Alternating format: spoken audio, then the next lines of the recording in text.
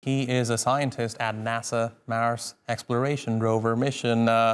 Doctor, good to see you. Good to have you here with us again on TRT World. While NASA has not ruled out extraterrestrial sources for these UAPs, what specific evidence or findings would be needed to definitively attribute a UAP to an extraterrestrial origin? Right. So you have hit the nail on the head. So let me back up a little bit. There are, I'll explain this problem. There are a trillion galaxies in the universe. Each galaxy has a trillion stars. So there are one followed by 24 zero suns, just like our sun in the universe. So what is the likelihood that only our sun has life? It's virtually zero. So if life is so widespread in the universe, why are we not encountering life? And the reason for that is two reasons. One is our ability to travel in space is very limited. So our spacecraft like the Voyager is 0.0005 times the speed of light. And if you think of, if that is the speed you're going, the nearest star is 4 light years away. So it will take 90,000 years to go to the nearest star. And if you want to go to the nearest galaxy, it will take 500 million years to go to the next nearest galaxy. And the other problem is human life is too short. I mean, it's 80 average lifespan. And then if you think of the human race, the lifespan is probably 100,000 years. Or if you think of intelligent life, it is even smaller, maybe 500 years, where post the industrial revolution.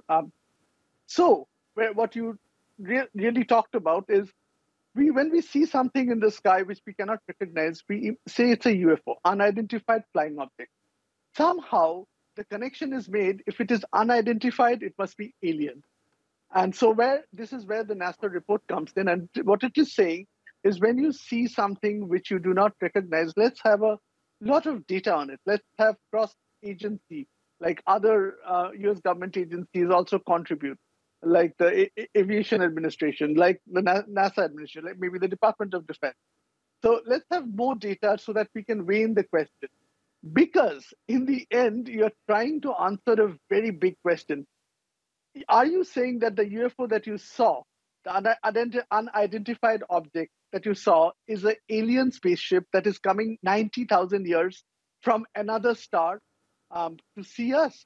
Well, to support that, you need really very, very strong evidence. As NASA says, extraordinary things require extraordinary evidence. So that's where I think where the report is going.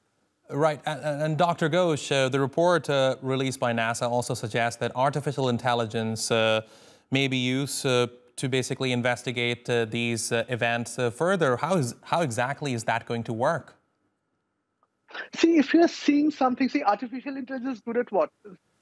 Learning from repeated patterns. If you're looking at, so that's what, right? I mean, for speech, that's how it's applied.